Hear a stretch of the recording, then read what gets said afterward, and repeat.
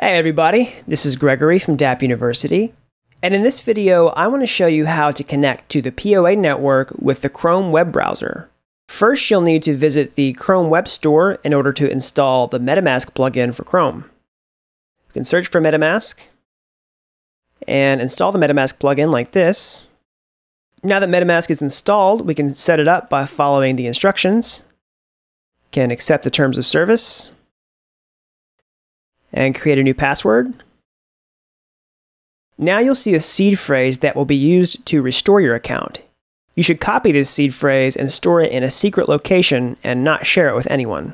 Once you've copied it, you can continue. Now that Metamask is set up, you can connect to the POA network by selecting the Custom RPC option and entering this Infura link to connect.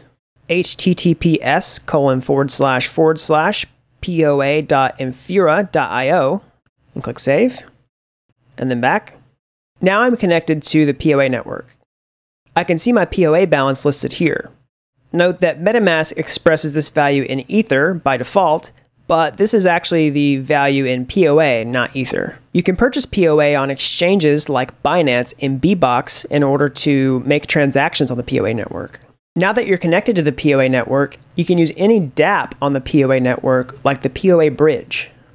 And that's it. That's how easy it is to connect to the POA network with the Chrome web browser using Metamask and Infura. If you liked this video, be sure to subscribe to the channel, and until next time, thanks for watching Dapp University.